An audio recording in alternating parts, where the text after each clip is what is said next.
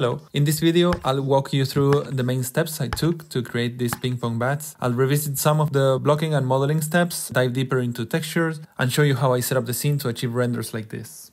Alright, let's begin. These are the ones I created for the original project, and just to show how I created this prop, I'm going to redo some of the steps. For example, how I approach the blockout of the bat.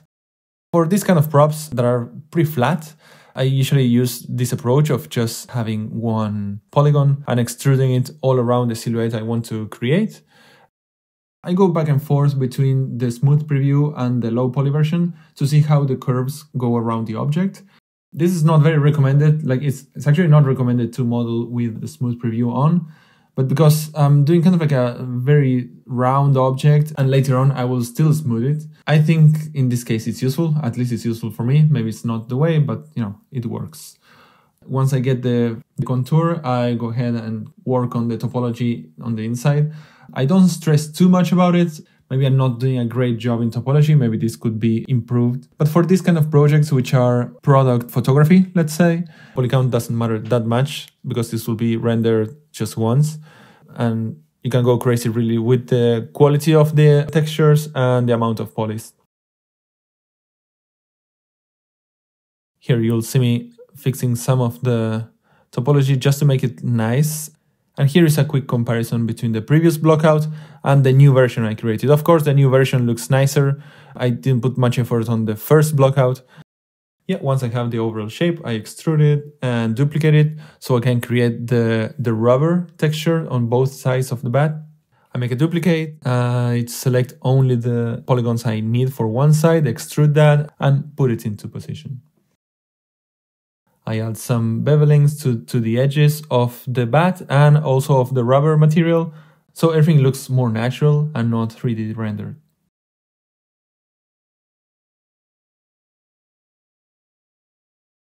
So there we have it. That's the new mid-poly, I would call it, if that's a thing. The old blockout, the new blockout, the mid-poly, and the high-poly version.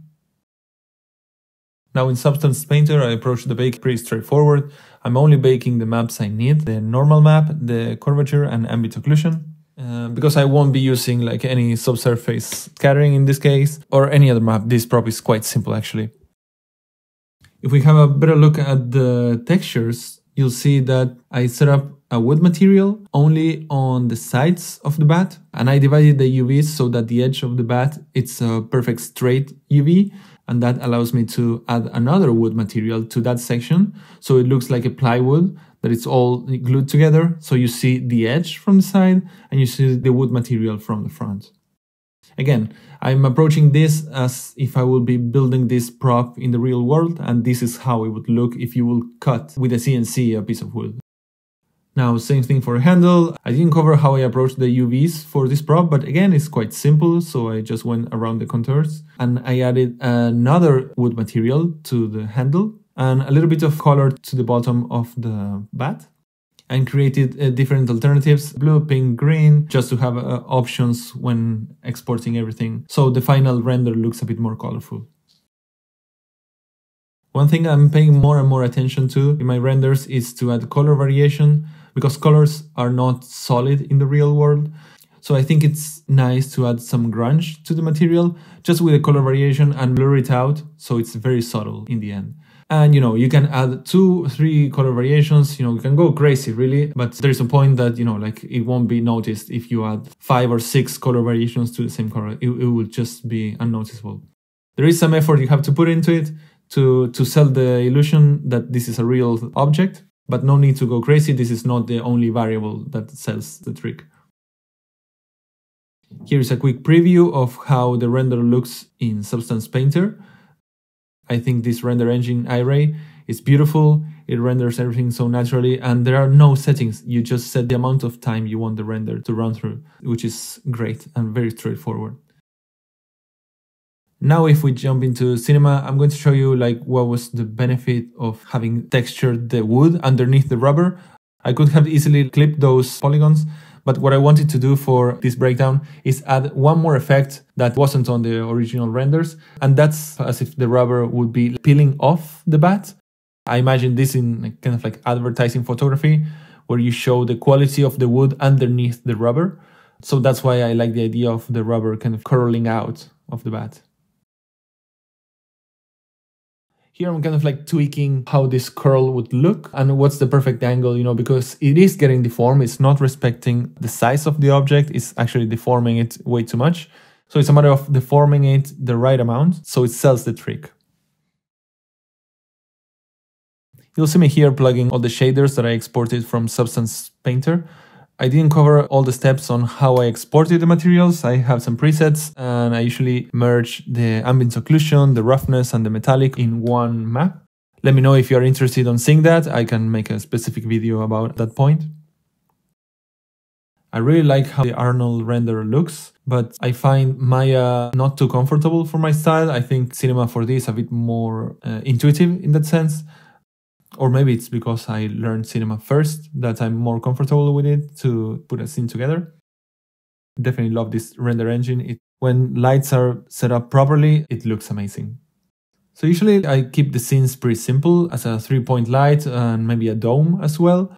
In this case, I'm only using a pretty simple dome with an HDR and a key light. I love actually this feature from Cinema 4D that you can set the light as the camera, so you are actually moving throughout the scene, pointing the light wherever you want. One thing to remember is that you have to go back to perspective view, otherwise you will be editing your lights over and over again. Here I'm setting up a pretty simple scene just with one bat, just to show how I import the prop, set up the material, lights, the camera. Moving on to the actual scene, here you can see 4 bats with different colors that I had on Substance Painter. I exported all the same maps, but the color one, and created iterations of it, so I can apply different colors to each palette, right? And it will be easier only to replace one map.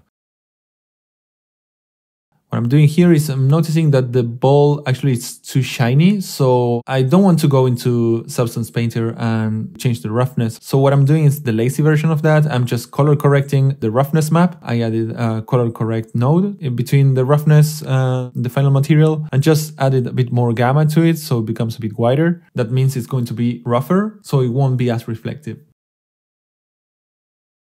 Here again, you can see how I have a setup with 1 or 2 cameras. The first camera, it's 80mm. The second one, I think is 120. I have an infinite background and 3 lights. The point light illuminating only the background, the key light illuminating the props, and the dome bringing everything together.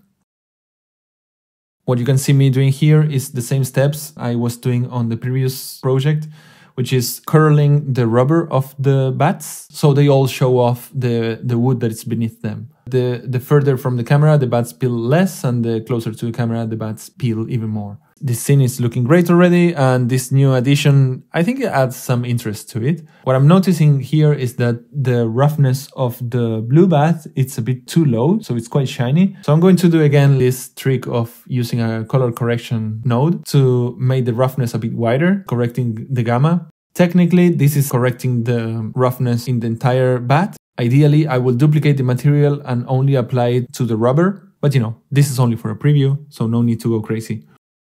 One thing I do notice when I start creating the high definition renders is that sometimes the subdivisions of the props are not enough and you start to see some jagged edges, right? Like you start to see the polys, how they curve. One solution to that is adding a subdivision surface to those objects and maybe keeping the level of subdivision in 0 for the editor so the computer runs faster. But one more subdivision layer to the editor makes the curve way smoother. You can see here the comparison between before and after. It's a little detail, but I think it adds value to the final image. Now here is the first render. And here is the second camera with a bit of a closer look.